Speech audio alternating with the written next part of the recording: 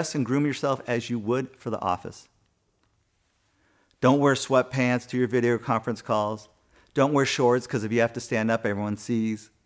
You'll convey a greater sense of capability when you dress the way your people are used to seeing you dress in the office. Or a slightly pared down version of that can be okay if you typically wore a suit jacket. Dressing for work and then changing into casual clothes after the workday ends also provides a ritual that separates work time from home time.